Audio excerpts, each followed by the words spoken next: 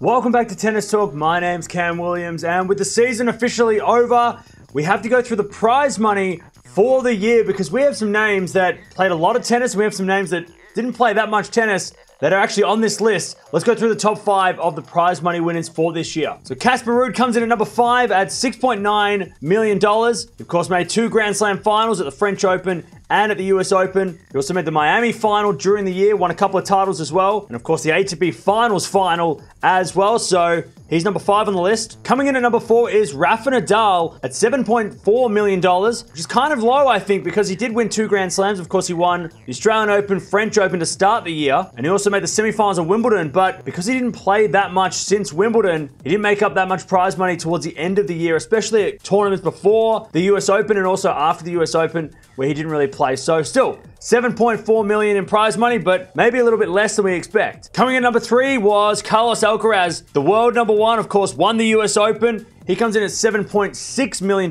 just ahead of Rafa, and had a phenomenal season. I mean, he won a bunch of titles as well, including Miami, Madrid as well. And unfortunately, couldn't play at the ATP Finals, but that US Open victory got him a big chunk of cash, and he's 3rd on the list for 2022. Coming in at number 2 now is Iga Swiatek at $9.8 million. Of course, she had a ridiculous season, a record-breaking season, going on a massive winning streak, winning a couple of Grand Slams as well at the French Open and the US Open. Also made the semifinals of the Australian Open, which I think a lot of people forget at the start of the year. Won a bunch of titles as well throughout the year. And interestingly enough, is the only female on this list and was just beaten by the number 1 person on this list. So let's talk about the number 1 on this list. I think it's no surprise. It's Novak Djokovic, coming in at $9.9 million.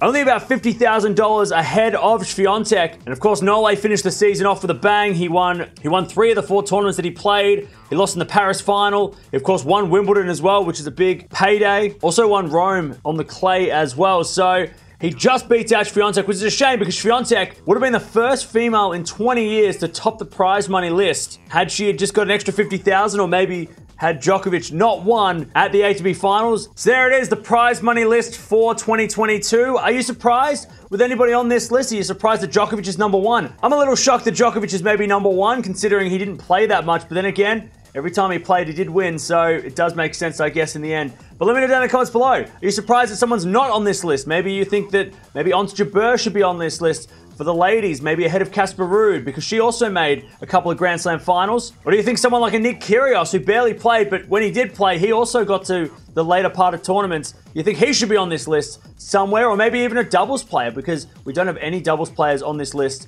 So there's the top 5 prize money winners for the year. Let me know if you're surprised by anybody.